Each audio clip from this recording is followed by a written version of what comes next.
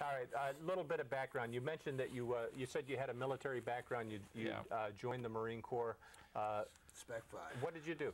I joined, I was working in finance at Goldman Sachs. I enlisted after 9/11. Did you hook up with Corzine?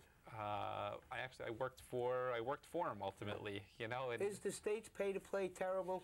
I think that the general public believes it is. The state's structure yeah, it's very weak. I mean, they put something in horribly. Yeah, so it's just to placate the people. People you're did right. not accept it. You're absolutely right. You're absolutely right.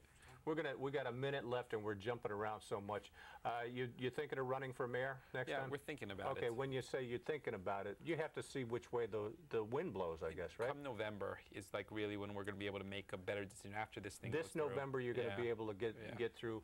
I've heard pretty much you got to sit back and see how Schundler does, right? No, I mean Schundler's a non-factor for me. I mean I think Schundler's the guy that could hand this to Healy. I think he's probably the one. I think I wouldn't be surprised if he was put in for that reason and he doesn't get out of the I think he's the one person that people recognize would be worse than Healy. Did you ever see the porch picture?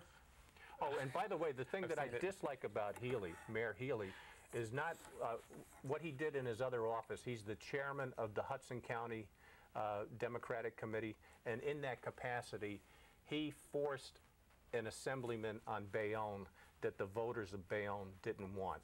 And once again, he did that to appease Sandra Cunningham, and he did that to increase his chances of running for mayor next November. Now, in my view, that's a corrupt way to operate, and that's not a person that I want to see remain in office.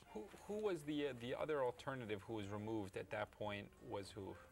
Or was it a vacant seat? No, we had Nick Chiavellotti and Manzo Chiavellotti and I forget the lady from Jersey City. Yeah, she was. But typically, what they do, they break up the 31st district. You got two Jersey City people, and you have the Bayonne person, and the Bayonne person is the one that the Bayonne people want. Not this time. Yeah. Got it.